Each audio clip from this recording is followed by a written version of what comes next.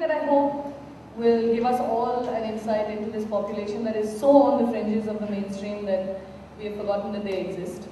An evening that will engage us maybe in a debate that policymakers, psychologists, sociologists seem to have largely forgotten. Because I think most of us feel that crime is a matter for the police and maybe for us filmmakers, and that children in conflict with the law should just be put away and, safely, where they can't do any harm. And actually that's what I thought. I mean, that was the extent to which I knew anything about this until Suparna invited me to be part of this event. And she gave me material, and I actually, read up and I saw these films. And I see now with much more clarity how we all are connected so closely in this fabric of society, and that these children are so much a product of the very life and times that we live in, are a product of the society that we've created. And they are, after all, children and are our responsibility, collectively.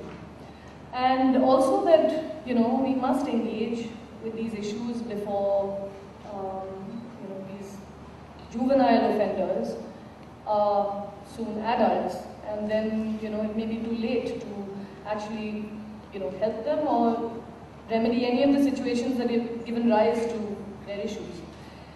So we must, I think, be involved.